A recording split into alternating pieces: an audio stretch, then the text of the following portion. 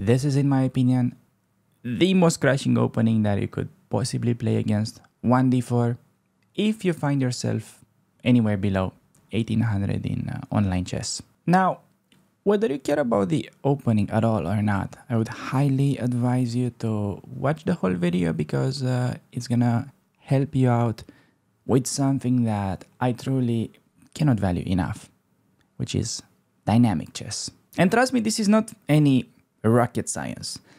In the Grunfeld, you will have a bunch of repetitive thematic pawn sacrifices that are very intuitive because when you're gonna be playing the opening, you're gonna get a pretty obvious sense that, okay, if we don't have the usual active moves, we need to do something.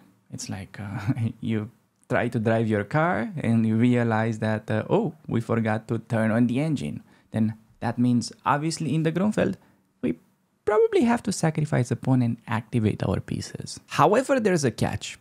If you're trying to learn the Grunfeld by memorizing theoretical variations, as a beginner, it probably won't really help you very much, just because of the fact that people below 1800 online are genuinely clueless. So instead, what you need to focus on is thematic ideas, which is exactly what we're going to be discussing in this video, because I'm going to be walking you through 5 model games that I have played against some intermediate players that I was able to find online. Alright everybody, back with another black game. Gonna continue the Grunfeld saga. Gonna try knight f6 g6 and hopefully we're gonna see some c4, yeah, so here it is. Now, what's important to remember as a Grunfeld player, you need to watch out for the move order. Because you wanna go knight f6 g6 and you wanna play d5 only when after cd5 knight takes d5, you can meet e4 with knight takes on c3, because otherwise you have to keep the knight passive and white gets the center. You don't manage to trade a pair of knights, which is crucial in the Grunfeld. Otherwise you're just gonna be worse in the long run. So I'm gonna play bishop g7, waiting for knight c3, and only then we play d5, because on cd we can take with a knight. Okay, opponent plays bishop to g5, where yeah, this is like a pretty nice theoretical crossroads. The old move and what we're gonna play, I think the easiest as a general rule of thumb is to meet bishop g5 with knight e4, but just so you know, with computer analysis, they even made castling work, because these kind of positions after bishop takes, c takes on d5, and then both c6 or c5 with the point to meet dc with queen a5 or knight d7 are leading to very interesting compensation for black. But yeah, gonna play the simple one, knight e4, targeting the bishop. I believe now main line goes something like cd, knight g5, and then e6. I remember there's both knight f3 or queen d2, ed5, queen e3 check, where you simply play king f8. And on knight e4, I feel like we're doing pretty well already, because yeah, white is immediately losing. So this is one of the reasons why I was thinking the Grunfeld can be such an effective weapon against lower rated players.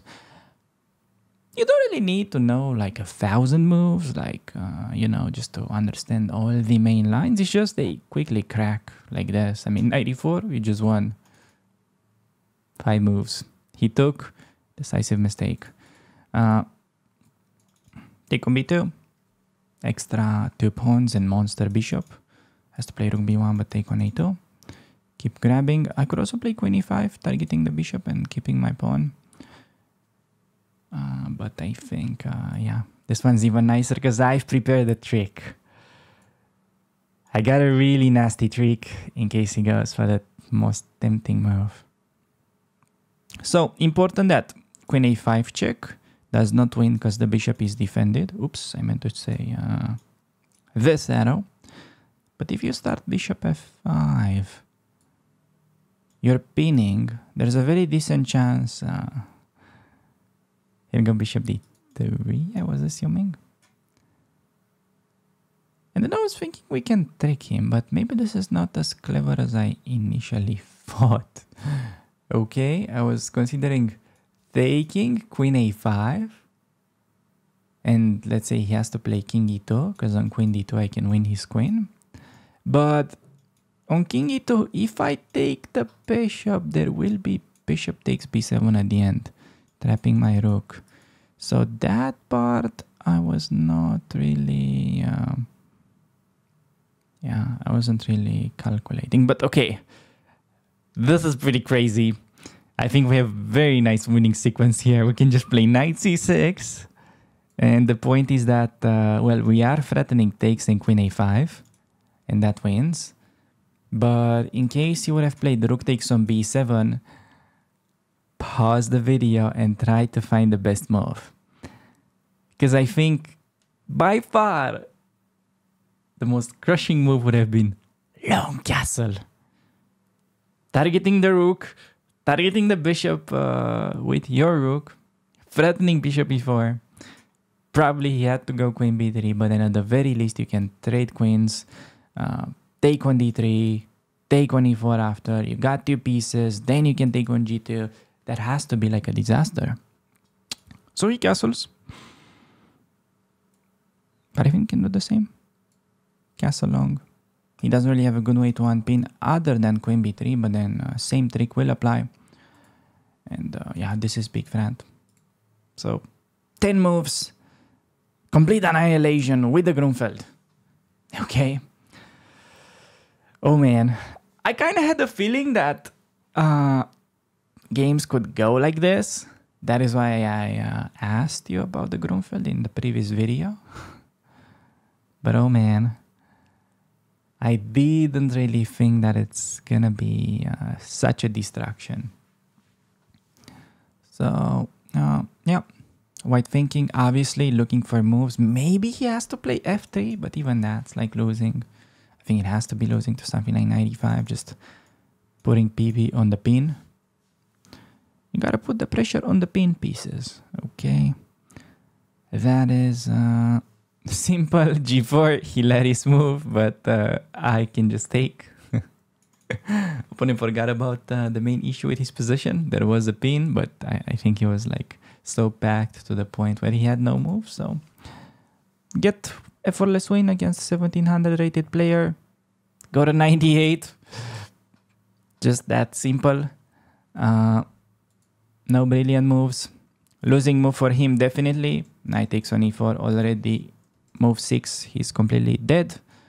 Yeah, he had to go cd5, and then I told you it's important that you don't go for the temptation, okay? The temptation is takes and then queen d5, because you're gonna be worse after e3. White has this disadvantage thanks to the pawns.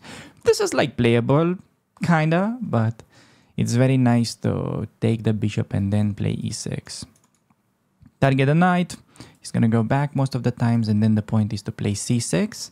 And quite a nice idea in these Grunfeld positions is not to rush with castling, even though that works. But you can actually maneuver this bishop to d6 from what I remember, and then castle. Like for instance, e3, c6, bishop e2, let's say. And now something like bishop f8. I think it's quite nice. So you get like an active bishop. Maybe it wasn't in this very position due to e4, but yeah, keep that idea in mind because it's very nice. You can actually start knight f6. No matter how you play this structure, you're gonna be fine, because essentially what's happening right now, it's you've got an exchange version of the Queen's Gambit, declined. But in the Queen's Gambit, normally there's a white bishop on g5, a knight on f6, and the spin is a bit annoying. You're struggling to develop light square bishop. Now you have none of those problems. And just before I let you go and we move on to the next game, one of the key ideas that you want to remember is that this knight is usually ideally placed on the d6 square. So that could be achieved something like knight d7, knight f6, knight e8, knight d6. Just to kind of show you what that would look like. Let's say white makes some random moves. You get knight on d6. This knight is so good, controlling the queen side, controlling the center, getting ready to switch around to the attack.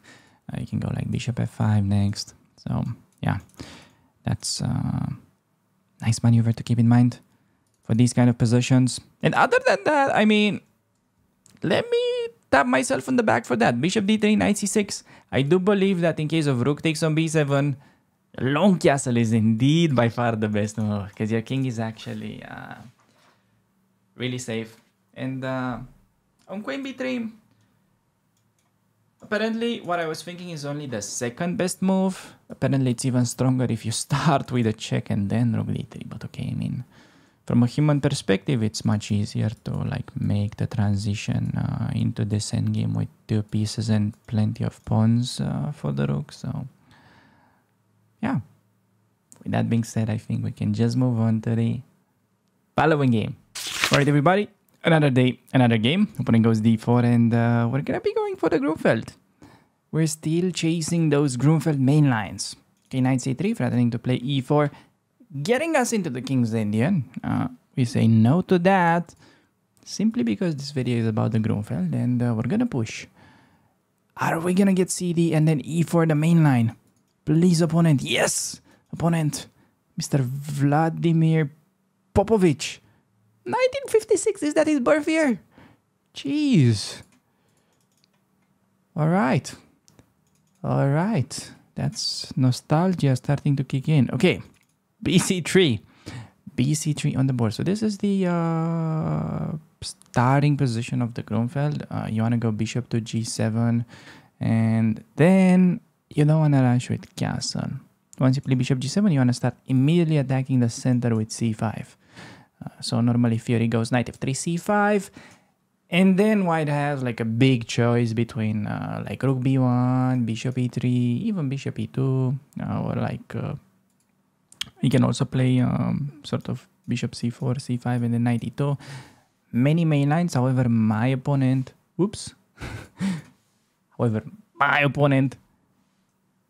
played e5, trying to lock in the bishop. Look at that, opponent. He wants to kill my Grunfeld before it even started. All right, c5. I'm just saying, if dc5, I trade queens, and then I'm gonna have a winning endgame, just because of how vulnerable these pawns are. And okay, f4. Interesting. He's getting me a little bit out of book. I don't like this. I can play knight c6, but then the problem is d5. So not super sure how to deal with that.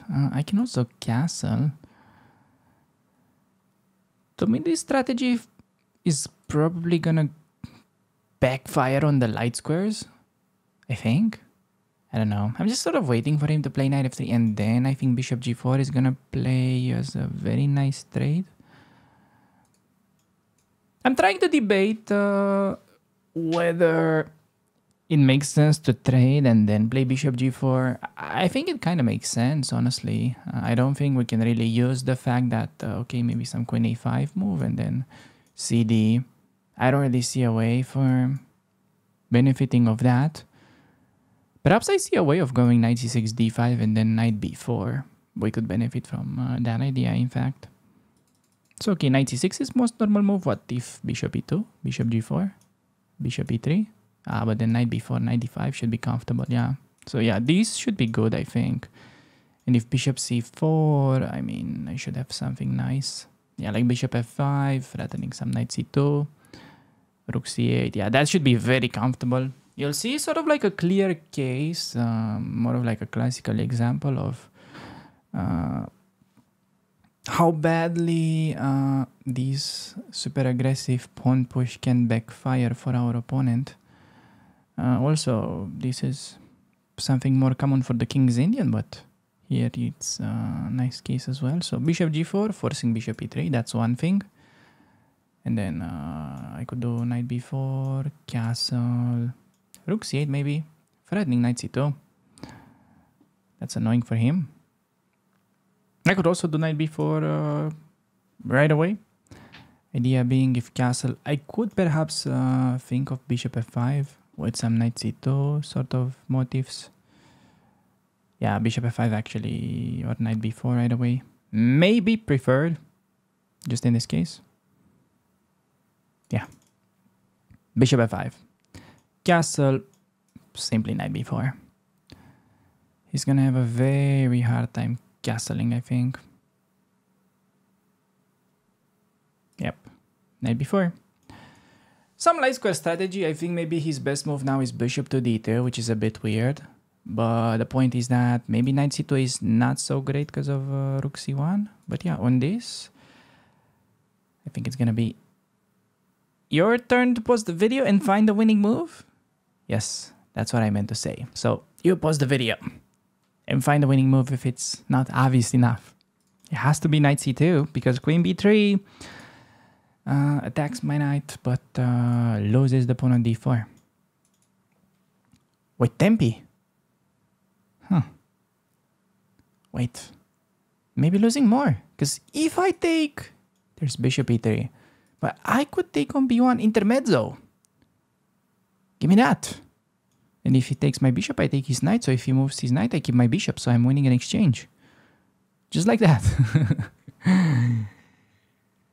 We just did a little trick and... Oh! 96! My opponent is on drugs. No, I'm kidding. It's not a good move, but... Is it that bad? I mean, I could take it simply. I don't really think I necessarily have better. I should take. He's gonna take on b1. Yeah. Then I have like queen d4 check. Queen d4, king h1, and then I was wishing for some tricks like bishop e5, but okay, I don't really have a lot of time on the clock, so I should really speed up. Okay, this is good. This is good. This is good. Wait, is it? Okay, so I was thinking this and then queen d1. I think this should be good. Because like queen d3, maybe I got rook d8. Oh no, queen d3, I just take his bishop. Yeah. Yeah. I saw this in advance. Okay. I knew everything is going to happen exactly like that. And now queen d3 loses the bishop. Unless I'm missing anything. That's quite a nice central demolition, I would say. If you are looking to get into the Grunfeld, this is exactly the central demolition that you are looking for, man. This demolition was worse than Romanian government before they started building the House of Parliament. They genuinely demolished like a whole village so that they can build that atrocity. This is exactly how we demolished my opponent's center. But okay, here is knights. I mean, this was not Fiori, so I'm not entirely sure of what happened, but it felt like we played natural moves the whole game. And we got a 98! See? I'm not only a pretty face. This was actually a decent game. This was actually pretty good, wow. My speedrun account may actually get banned just because of how accurate this whole game was. That's pretty crazy. That's pretty crazy. Okay, so bishop f5, I wasn't really sure. I knew we were like comfortable with many moves really. So castling was fine. I wasn't sure, maybe timing on cd4 was a bit off. I could have taken immediately, but that was fine. And yeah, he had to play bishop d2 in my opinion, although I wasn't sure. No, bishop d2 is still losing. Yeah, bishop d2, same problem like in the game. The queen interferes the defense of the pawn. Yeah, it's just very bad for my opponent already. Simply because, yeah, he didn't really know much Fiori and tried to play this sort of e5 kind of logical move, playing against the bishop, but black is doing a great job with this light square strategy and the central demolition. So yeah, keep this game in mind. And with that being said, we can move on to the following game. Alright everybody, back with another game. Opponent plays d4 and we're gonna go knight f6. We're gonna try to stick to the Grunfeld. Gonna be playing hopefully aggressive chess. That very much depends on what he's gonna do, but he seems to be a c4 boy. Very high chances of a Grunfeld, so the very first moment he wants to do e4, Then you want to go for d5, playing the Grunfeld. And let's see what he has ready for us. Hopefully we'll see some mainline ideas. cd5, knight d5, e4. Okay, knight f3. Still possible for mainline. cd5, knight d5, and then e4. You could also play bishop g5, bishop f4, or e3. All are possible moves, but h3. 1600, by the way. Let's just say that my assumption of maybe these guys not having the sharpest anti-Grunfeld repertoires wasn't that idiotic. So I think we can castle now, and then we decide based on what he does. He plays e3, so he takes a very cautious approach against the Grunfeld. Now, the next move is very important, very critical to get decent activity for your pieces in the Grunfeld. And it's a bit counterintuitive, but it's a sacrifice that you need to be able to play whenever your wife wakes you up at 2 a.m. in the middle of the night. You want to be able to see, oh, no, who's texting on your phone? It's c5. c5 is texting me right now. c5, I gotta play c5 in the Grunfeld so that I can activate. And then you go back to sleep. Simply because DC, you get queen a5, you're going to be regaining the pawn, and just opening up the monster bishop is going to give you such a good time in the Grunfeld. So, yeah, c5. In case he does not take, we do want to take and then play knight c6. And a lot of these positions, there is potential that we will be creating an isolated pawn.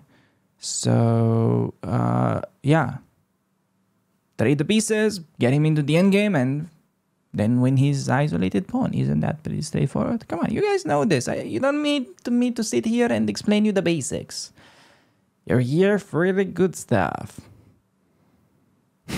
Okay.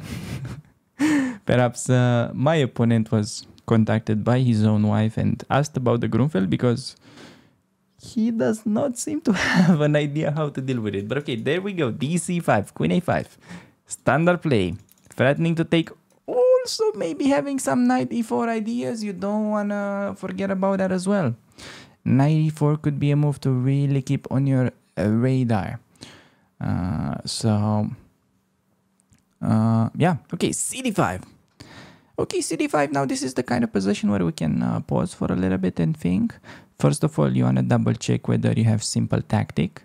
Knight takes on d5, very thematic. Idea being, if queen takes on d5, you simply take on c3. And if bc, queen c3, then you're going to be winning the rook. So, after knight d5, queen d5, bishop takes. Can he go bishop d2? That's what you need to ask yourself. Yes, I mean, we have to take. And if queen takes d2, we have queen c5. Equal pawns, full equality. Yeah.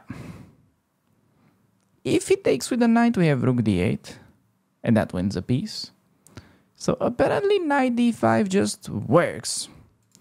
Alternatively, a move like queen c5 and playing for like long-term compensation is also not too bad. But I think when you see something so clear, you should generally just go for it. Knight e4, bishop d2, and then taking on d2, taking on c5. Here again, some compensation, but not full. I feel like when you can just equalize with typical blow, like knight d5, he doesn't even waste time calculating. He's just not happy about it, so I'm gonna take, and then plan is to take on c5 eventually and fully equalize in Grunfeld fashion. So see just how easy it is to punish this not super standard variations where they don't take on d5. They don't play those like e4 theoretical stuff. Go c5. Open up that damn bishop. And that's how you can easily get a pretty nice dynamic game against d4. Okay, opponent thinking for a little bit. He has many moves, but I guess simply will take. I mean, he can also probably play queen c2, but I have simple move queen takes c5, and I'm gonna have a better endgame because he will have an isolated pawn on the c file. By the way, this brings me flashbacks to a game that I had against Romanian Grandmaster Manolache when I scored, I believe, my second international master norm. I did had a very similar structure because I played Grunfeld against him, knowing that Grandmaster Manolache didn't really like Fury all that much and he was vulnerable on the Grunfeld. Okay, Grunfeld wasn't really my main, but I had some experience with it and I specifically targeted his repertoire and it worked really well. I mean, I had -1 with black almost after the opening with black against Grandmaster, so that is very rare. And it was a position like this where I took on c3 and he had the weak pawn. In that game, you know, maybe because I was crapping my pants, I couldn't really fully convert this advantage, but maybe we can do a better time here against Mr. Braden. I mean, no pressure though. You shouldn't really think in terms of winning. You just want to keep improving your positions, and if the chance shows, you want to take it. Okay, I'm thinking knight c6, but maybe with the brain that I have right now, I could delay that and prioritize rook c8. I don't know why, but I got a feeling this could be a bit more annoying for him. Because knight c6, I'm gonna have to spend a bit more time until I get to attack the pawn. And also knight d4 is not super clear how to play against. So maybe just bishop d7 could also be very idiotic, but it looks clever for me in the moment. I want to do rook c8 very next move. It's kind of sophisticated way of playing. You generally don't have to come up with such deep ideas, but yeah, on rook b1, for instance, simply b6 and knight e5. Yeah, I think I'm quite happy if he trades because he speeds up my development. And even though, yes, bishops are, you know, should be valued over knights, I think it's more important in this position that I get to develop and attack that pawn on c3. And something like bishop c4, okay, shouldn't really be that scary. I have at least bishop e8. The bishop is doing a great job defending f7, or I can simply play e6 as well. So then he's going to be left with a bunch of loose pieces. Maybe, yeah, I'm not sure which one is best, honestly. Maybe bishop e8 simply on bishop c4. Yeah, okay, bishop c4. I'm going to go to the bishop e8. I want to teach you guys about not being ashamed to play bishop e8 when it's not blocking your rooks. This is such a cool maneuver. It's actually such a cozy place for the bishop. You don't even feel like the bishop is in the room. You know, it's like that elephant in the coffee shop that it's almost invisible. So, bishop d5, targeting the pawn. I don't really have much of an alternative. I can stay passive and play rook c7, but generally, the best moves in chess are attacking. Passive means red flag. You want to be more aggressive, so the other alternative that's aggressive is knight c6. Threatening to take the knight, so he has to take, and then we take with the bishop. Sure, I mean, we do get some trades, but on the other hand, we do get to activate the rooks, and then we will be able to pile up even more pressure on c3. So, okay, this is starting to look better and better. I'm getting quite excited about this game. If I manage to win it, I will just think about it as I managed to convert that endgame from 5 years ago against Grandmaster Manolache. I will just think of it that way in my brain. Also, funny thing, if that happened, I would have gotten a Grandmaster norm. But I failed to win in the last round, so I'm mentioning this because it's the only time I played for a norm. So it's not like every day that happens. So takes, bishop takes, rook takes. I want to take with a rook. I mean, if e4, I'm going to force it. Yeah, okay, so c4, he's doing like a clever attempt. If I'm trading on d5, that's going to get his pawn structure like together.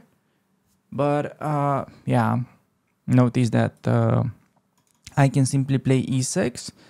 And these pawns are completely to separate pawn islands here. After e6, he has to trade. And yeah, simply take with a rook. And notice that this pawn on c4 is, yeah, an isolated pawn island here that we can attack. It's almost as bad as the Epstein Island. So we're just going to be immediately deleting that of the map by playing rook c8, and we are going to be taking that pawn. Now, does this mean the endgame is going to be an easy win? Hell no, it's a rook endgame. However, does this improve our situation? Yes, it does. So we're going to be taking that pawn, and normally, from my experience,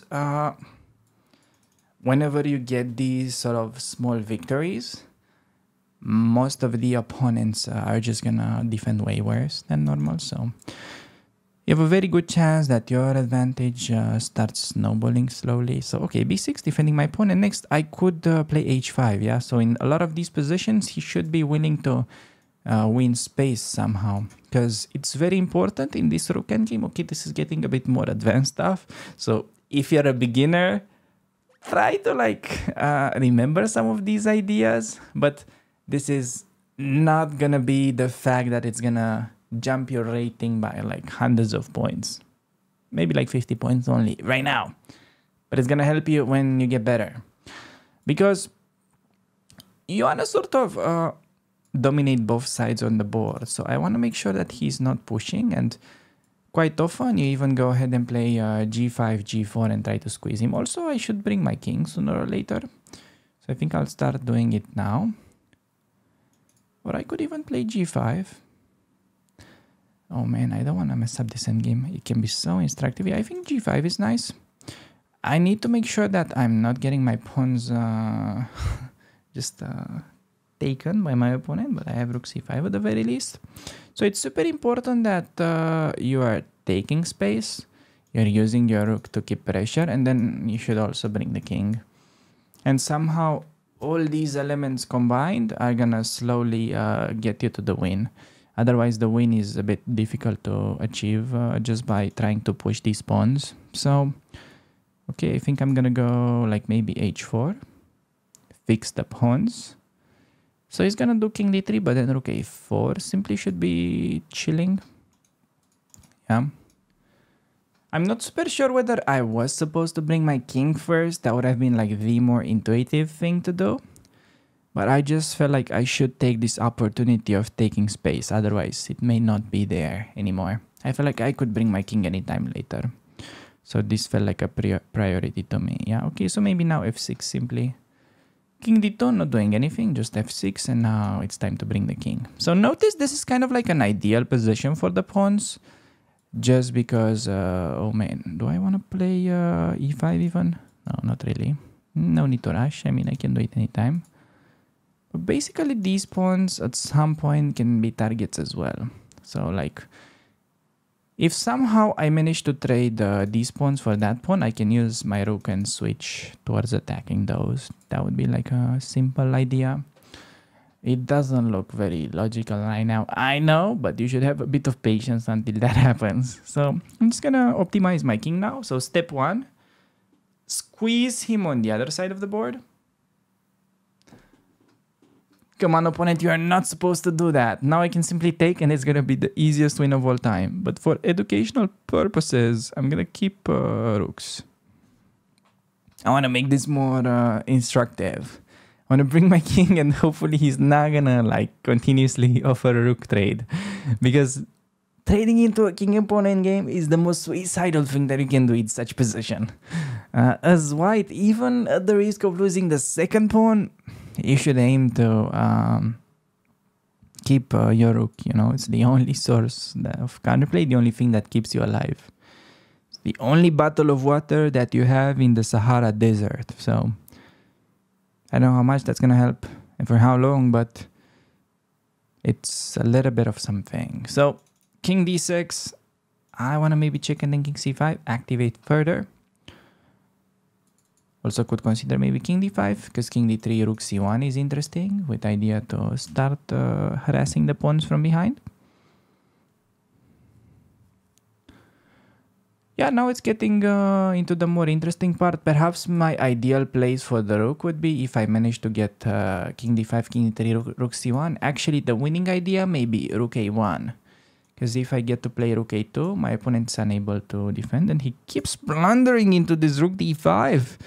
Give me a break. Oh god, opponent. I want to win it without that idea. It's too obvious. But okay, I guess if my opponent really wants to, I'm going to show you the idea of just winning with the rook trade. But I think we are getting close to that, showing... okay, I'm just forcing him to activate my king. Could have taken as well.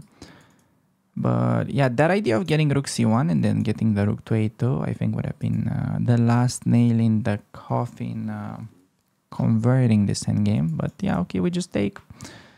It was always kind of a risk-free position. I think quite interesting was bishop d7, rook c8 to put pressure on c3 quickly.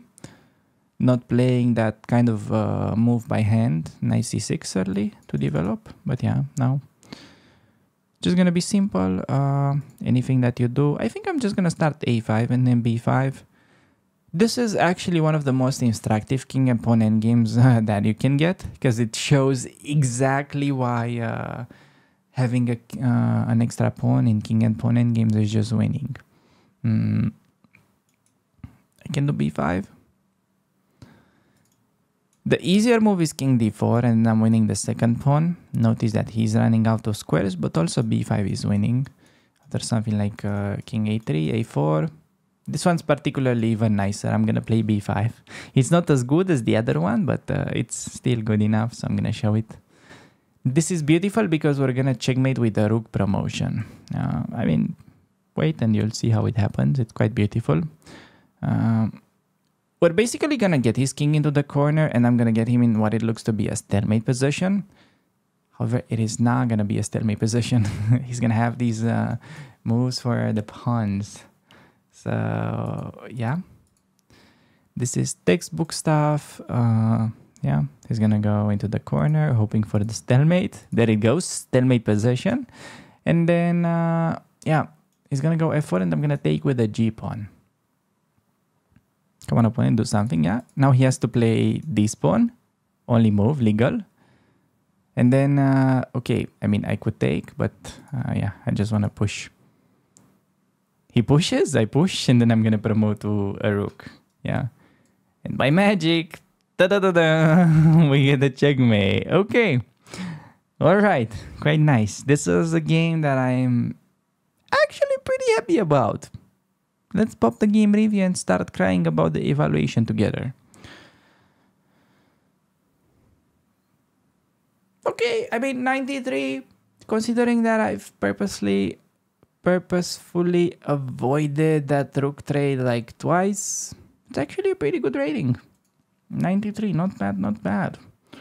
So we use this typical trick, I mean just 95 to win back the pawn. I mean, we kind of calculated these together, that bishop c3, bishop d2. Oh, apparently even rook d8 is better here. I was just gonna play these and have equal game, but even rook d8 was working. I missed the fact that I have queen c3 intermediate moves, and this time we managed to also ruin his pawn structure, and black is slightly better like in the game. So yeah, I'm specifically curious whether bishop d7 was clever. So I played the simple chess. And okay, bishop d7 is quite a decent move. I mean, it's out there. It's not like the best nor the worst. So rook c8, yeah, and then bishop e8. This was very smart actually. And then knight c6, and everything was, yeah, textbook play in the rook endgame. So okay. Quite nice Grunfeld introduction. If you ask me, I will just remember this as if I won the game against Grandmaster Manolake, despite the fact that I was playing against an opponent that's 1600 only. So with that being said, I think we can just move on to the following game. Right, everybody, at your request, we're gonna be Grunfelding. Gonna be going knight f6. What are the odds that they play the London? No London. Gonna go g6, and the idea is to meet knight c3, not with the standard bishop g7, but to play the move d5, no longer allowing white to build up that huge center of pawns. So this is a bit of a different strategy, and with a bit I mean a much more different strategy. White has a variety of setups. The main line is to take. They can also play more positional, like knight f3, bishop g5, or bishop f4, where, just wanna play bishop g7, and generally you wanna meet this by castling and then playing c5, because on dc5 you get a lot of dynamics with queen a5 kind of move, pinning him. Then you regain the pawn, you take on c4, knight goes to c6, bishop g4, and okay, black is quite solid without much complications. Okay, c5, bad move alert. c5 not so good, but also not so obvious to refute.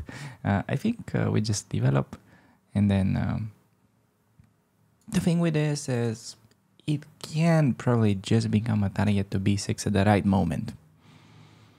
I want to get castled before I embark on any goofy excursions. Wait, is that a word? Anyways, I meant to say on any goofy operations. Yeah, I don't know. My choice of words today is interesting to say the least. Opponent plays normal move, e3. Alright, this is kind of puzzling me because in the Grunfeld, the main idea is to play c5 and we can no longer do it. Okay. Well, I'm thinking about knight c6. It's not so common because normally they have pressure in the center, so you wanna play this. But because he no longer attacks the pawn on d5, I'm thinking knight c6 makes sense.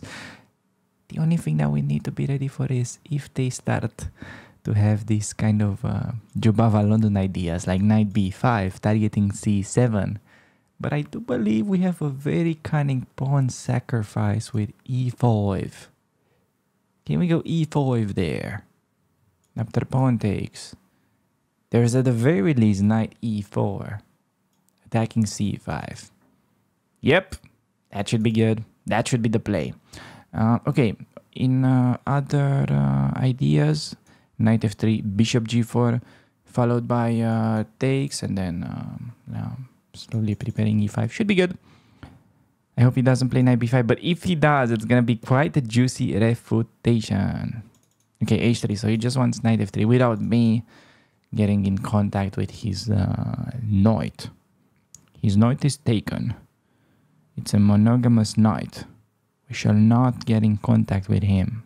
Not on Bimol Kids Watch from Saudi Arabia.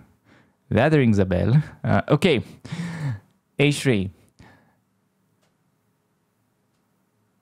So this would be a thing, but another kind of typical Grunfeld idea would be knight d7.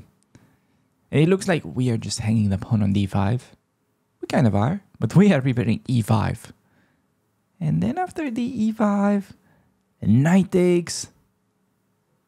Yeah, it's kind of crucial to open up the bishop. I really feel like knight d7 is one of the best moves in this position. As an alternative, knight h5 is there, but that is kind of misplacing the knight. So yeah, knight d7. I think best move according to the computer, and I swear I am not cheating, and I am preparing e5. Just because this is such a typical idea in the Jobava London when you're facing the Grunfeld. A lot of the times the only way for black to equalize is to play this very weird knight d7 that technically speaking nobody knows about. Because yeah, you just sack the pawn just because of how much more important the activity really is. I think. We'll see. e5. Yeah, if takes, we have an interesting opportunity to take on c5. Okay, but he just goes bishop g5. Probably best move is just to take and then go bishop e6, and you have these typical Grunfeld bishops that are kind of snipering the enemy queenside.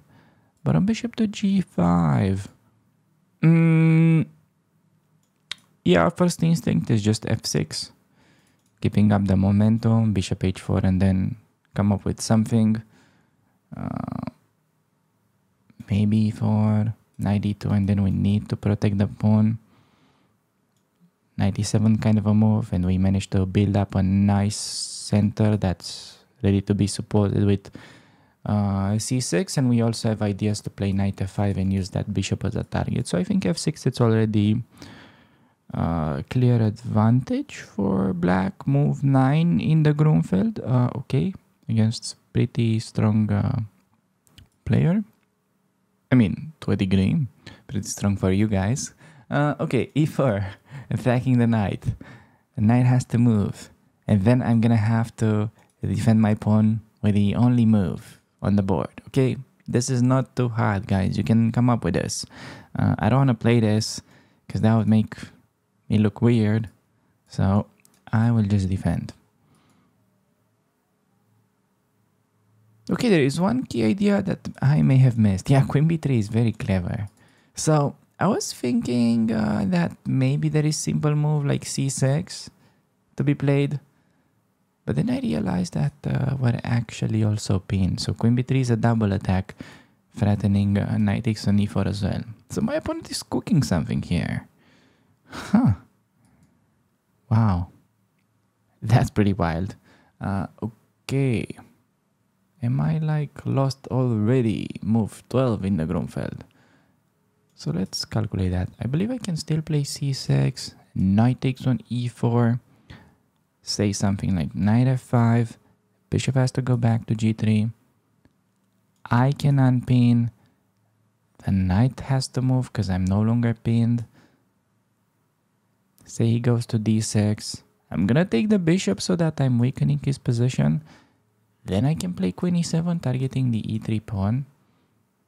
And I think we have pretty good compensation because any king f2 move can be met by bishop h6. I mean, yes, he will have rook e1, but I guess his position is still maybe a bit better there. Tricky. I gotta play c6. There's really no other way around it. Expecting knight d takes on e4. Otherwise, we're just much better after king h8 and like knight f5. Maybe actually I'm just preparing to play knight f5 that way.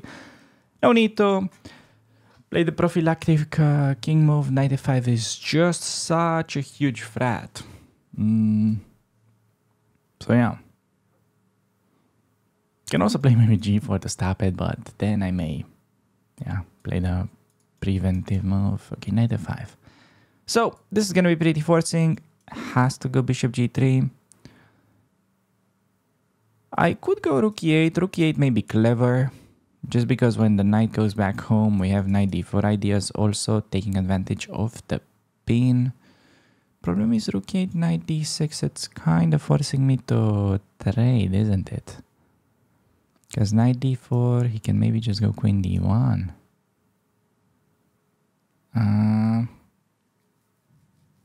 Yeah. Tricky.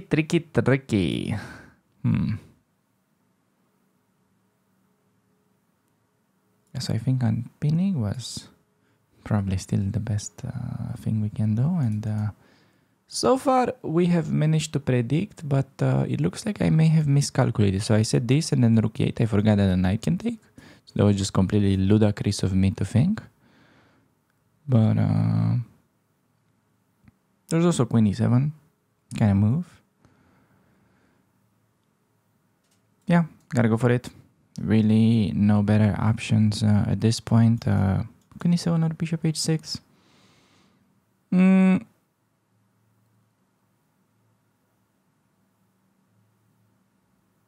Yeah. Bishop h6, king f2. Not super sure what the bishop does there anymore. Queen e7 feels like a certainly useful move. Has to play king f2 now, clearly. Otherwise, he's gonna have troubles with the pawn.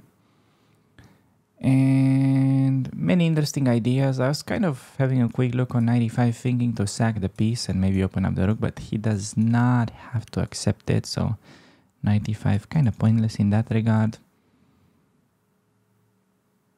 To be completely honest, I could actually just wake up here and say, okay, yes, you got the extra pawn, but you have plenty of weaknesses, and also c5 is a bit of an overextended move, so I could start questioning him with stuff like b6, and honestly that may be one of the best things we could play for. Completely undermining his position. Knight d1 is a bad move though, it's retreating and he's still under the pin. But yeah, I think b6 is a good move now. Yes, we are down a pawn, but we got many weaknesses to play for. We have a development advantage, so just think of that. Knight c8, rook c8. I'm gonna have all my pieces developed already, while he still has coordination issues. Now the knight is hanging, has to take on c8, otherwise he may suffer huge material losses. Okay, takes. Rook takes. Equal pawns. I am just having a much better position now, simply because his pieces are more passive and his position is full of targets I can take, simply because we are exploiting the pin. He cannot recapture, and okay, for the first time in the game we are having an extra pawn. He is targeting my rook. I'm gonna move my rook and get a tempo, I think. Here, alternative was that, but then he can simply re-establish material equality, and maybe I had knight c5, but queen a3 could have pinned me, so yeah, I wouldn't have won the bishop. So simple move here I think was better. Okay, maybe queen c2 now. Time to do that, but I can kind of cash in another pawn, because queen c6, I got forking ideas. I also have queen c6, rook b6 on the radar. Maybe that actually just wins the bishop. Yeah, that actually wins the bishop. Spoiler alert. Queen c6 is not a good move. Yeah, rook e1, trying to like win this, but I can keep these pawns together. Just look how his knight doesn't have any squares right now, because it's completely restricted by my pawns, and if I even manage to play c5, that is gonna be quite tragic for my opponent. I don't think he can really stop it. For the same tactical reason, queen c6, rook b6 should still be completely winning, I think. He has queen c4 there as a new move, but shouldn't really change much. And yeah, I'm just gonna play c5. Simple chess, no need to calculate, just get these pawns, man. I'm just like randomly building a skyscraper in front of his house. I'm like completely restricting his view right now. Like, look at his pieces. You know, this is why they invented the air tax these days, so you don't get such pawns for free. I'm gonna go knight e5, just activating. Man, this is so sad. Imagine I start playing g5, f5, f4. Maybe it's not required, but we're gonna play just for the sake of it. Screw this. Oh no, he's trying to undermine me. He's trying to undermine my skyscraper. I should have played a5. Don't you dare to play b4, opponent. This is a piece of art right here. If we play g5, f4. Oh no, he really wants to undermine my skyscraper, doesn't he? I mean, we can't really blame him, but we do have an extra piece with a completely winning position. We just need to now unpin. Can I do queen d6? Just unpinning. Rook d1. Oh, I have less than a minute. I can also unpin and gain a tempo, so usually keeping the tempo is the best move. So gonna do that instead. Preparing just to trade and then maybe win another pawn. That should be pretty simple. On the rook e1, I'm just gonna play a nice little trick to show you guys why Grunfeld is so tactical and potentially nice. Because we can go for something that you can try to find by pausing the video. But yeah. Rook takes b2. If he takes, I have knight f3, fork. I mean, check, and then I win the queen. That's one thing. I also have, yeah, knight c4, which is also like not bad. Not bad at all. Probably even better, honestly. Yeah, even better because, ooh, I get something nice at the end. I may still get his queen after this because I take, and then there's going to be bishop d4 pin. So, yeah. Rook b2. He doesn't have to, like, really take it, but would you go Completely passive queen c1.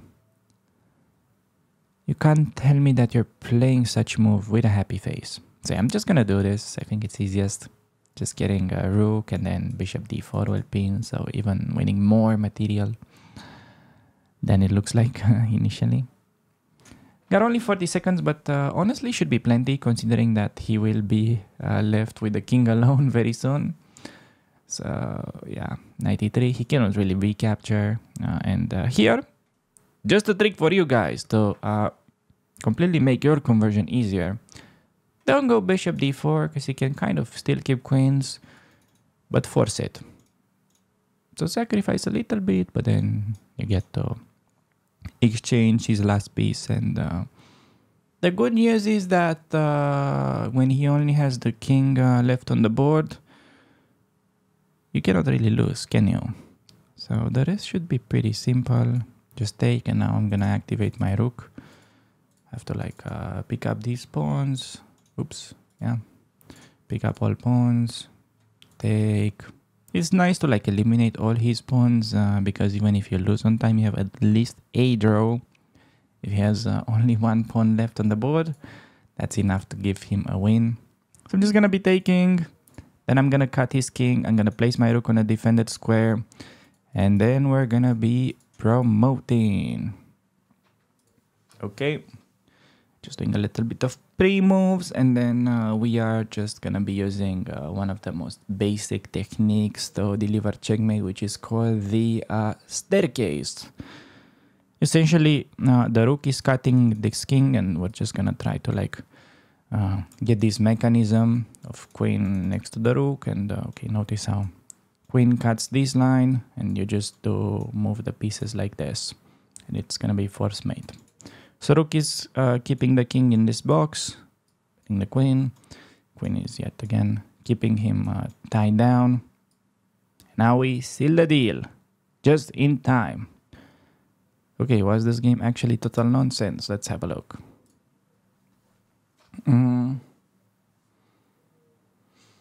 Okay, got a 92. Not bad, not bad. It was kind of interesting, like the way he played queen to b3. I have to be honest, I haven't like fully expected that, but our moves, on the other hand, were kind of natural, I felt like. Alright, everybody, getting a black game. This time playing in the blitz pool, just because it's a bit easier to find the game this way, and I'm gonna be trying the Grunfeld. It seems that my opponent plays d4, c4. I'm gonna go bishop g7 now. Notice that typical mistake here for Grunfeld beginners would be d5. Because after cd, knight d5, e4, you basically no longer have knight takes on c3. So means you're gonna be stuck with an extra piece on the board in a position with less space, which really matters. Okay, so we're just gonna play bishop d7 and basically on knight c3, yeah, now that white is threatening e4, forcing us to play the King's Indian, we're gonna say no to that. Not because it's a bad opening, but because we wanna play Grunfeld, we wanna play more dynamic. So we're gonna take with a knight, e4 is now the best move for them. Notice how taking may look like it's interesting for white, developing our queen early in the center. However, the queen is actually a very well placed piece there, simply because my opponent has no way to actually attack it. So for this reason, e4 is better. We're gonna take it now. Do not rush with castle, because maybe some bishop a3 could be annoying, or anyways, it's just more accurate to meet bc with c5. That is the typical Grunfeld move. So you take on c3, and then you immediately start attacking the center with pawns. Now white has, of course, many moves. Bishop e3, rook b1, bishop e2. So, okay, we see bishop e3. Rook b1 is quite an interesting variation because after castle, they normally want to play d5. And white is basically sacrificing c3, but they get very interesting development. So, my opponent plays bishop to e3 instead. On a move such as rook b1 here, you can go for takes and then queen a5, win that pawn on a2, Lots of fury there. That ends in a draw. But on bishop e3, I quite like the start with queen a5, sort of forcing him to make a decision. White can make many moves. I think queen d2 is the main. Okay, queen b3, that's not it. So queen a5 not only attacking this pawn, but also pinning it. Because after queen to b3, I can take and notice that he's unable to keep the center anymore. So he's gonna be left with a pretty weak pawn on c3. Now I have a decision between activating his knight or castling. So I see no reason why I should activate his knight, so I won't. And okay, I mean, we just got a very easy equality with the Grunfeld. I would say even slightly better because we have that pawn that we can play for. It's an isolated pawn. Not really doing much with this queen b2 move, just I guess prophylactic. We're gonna develop knight c6 and then perhaps bishop d4. Typical way to develop. Notice that queen b7 is not working due to queen c3. And now we need to think for like a little bit. Because he may be trying to take that pawn on b7. I could play simple move like b6, placing my pawns on the dark squares when I have the light square bishop. So that's, I think, quite nice strategically. And after knight d4, yeah, simply taking should be good. I think he's forced to recapture with a knight. Otherwise, on queen e2, I think we would have had queen c3. And also, like, knight takes. I have at the very least queen c5 as a move. So, yeah, he takes. And we just have a slightly better but risk-free endgame that we can play forever. So I'm just going to bring rooks to the open files, I think. Rook fd8, he's going to play rook d1. And then I think perhaps I can try to improve possession of my queen. Queen c5. Okay, so he goes knight d4 instead. I should definitely not take because that's improving his pawn structure. So I think I'm just going to do queen c5. Threatening to win a pawn. Okay, that was a bit rushed by him. My opponent, see, this is kind of a typical example of somebody who does not know a very important Grandmaster secret, which is pawns do not move backwards. Notice how he played these high dopamine moves, like he checked me and then he realized that, oh, the pawns are weak. If you play queen e2, defending, I have rook d4, winning a pawn by force. So yeah, now just gonna take. I got a minute on the clock, which is not such a huge amount of time, but we have simple moves now. Just rooks onto the open file, offering a queen trade pretty soon. Yeah, I think queen d3, or queen c5 even. Just preparing to switch places with the rook, slowly infiltrating. So yeah. I just want to double up, maybe rook d3, maybe pick up the a pawn. In an ideal world, there could have been a potential trick with maybe take on h2 and some mating ideas, but not anymore, since now we're heading towards the endgame. Notice that I'm gradually simply improving the position of my pieces, not really anything sophisticated. And because we have an extra pawn and he's got plenty of targets, this just kind of speaks for itself on how you should do it. Here again, I do not take, I just bring the other rook, threatening to take. And now we have 2 pawns extra, so gonna start pushing, gonna bring my king. Okay, f6, maybe not a move that I really had to play. Perhaps that was, yeah, just a mistake, because now he gets to check me. Okay, I messed up. Rook a4. I forgot that he can win the a7 pawn with checks, which is unfortunate because the game was quite clean this far. Okay, he's trying to mate me. I don't want to be mated. Yeah, at this point I should just push c3 probably, and he's gonna have to give me the a pawn. Then I'm gonna get my rook behind. So with 2 extra pawns should be completely winning, but because I only have 6 seconds on the clock, I don't know what to think about this. I'm just gonna push. He has to stay with king g2. Oh, he's doing typical mistake now. He's gonna go after the pawn, allowing me to win his rook. Yeah.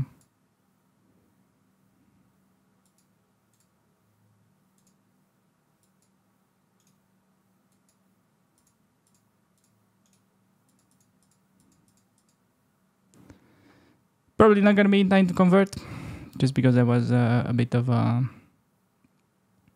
slow brain.